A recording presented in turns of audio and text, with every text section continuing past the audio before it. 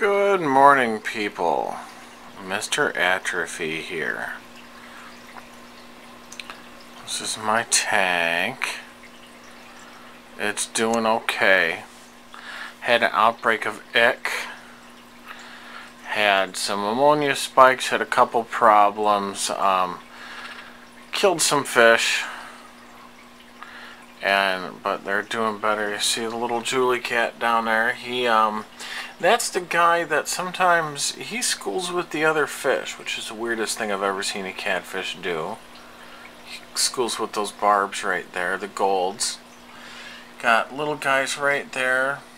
Those are little rosies. See one female right there. Where's the male's going behind? Right there, that's one. There's the blue gourami. Got a bristlenose plico, but he is inside the Buddha. Yeah. He comes out at night.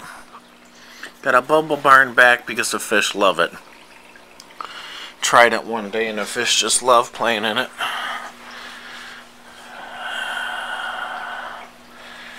And doing pretty good. This guy can be an asshole. He can be rather pushy, especially when he gets hungry for some reason. He was really bloated, and it's kind of disgusting, and had his scat, his poop, was off color. And I've never seen him do that before. It was white and stringy, and he was really bloated, so I gave him shrimp on and off for a couple days because, well, it's roughage, and it moved whatever was bothering him through, and now he's ravenous. He's just eating everybody out of house and home. So he's got a lot of energy. Like right now, he can swim by the fish and not do anything. But a little bit ago, before I fed him, he was just picking on everybody.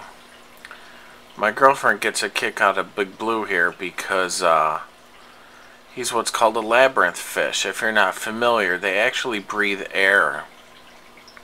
They've got what's called a labyrinth organ. There is the Rosie. If he would come broadside, you'd see him better. There he is. I've had a number of those, but ammonia spikes killed one batch, and it just killed another one. So hopefully they are doing better. They get about 3 times that size. They'll get about as big as the Goldens. Right now I'm still treating the tank a little bit. I got the temperature up at 86. For another couple days. That speeds up the icks life cycle. And then I got some medicine which interferes with a stage of their life. Okay. So, that's my tank. That's purty. I'm enjoying it. My fiance is kind of sick of all the little problems it gets. But I really enjoy sitting and watching the tank. I really do. And I have another family member besides the fishies to introduce. So I'm going to cut away and I'll be right back. I have an introduction for you people. This is Little Miss Puck. We adopted her from a store. And she is just the sweetest thing. She's Bombay. Those copper eyes, I hope you can see.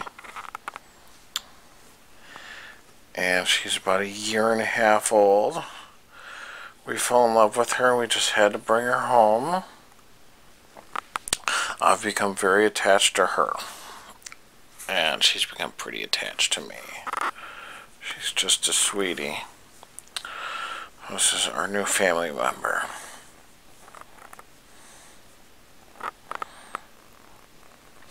Miss Puck. Say hello, everybody. Say hello, Puck Puck. Aw. I think she's tired. She said good night. Oh, she's needing me. Yeah, she's in a happy place.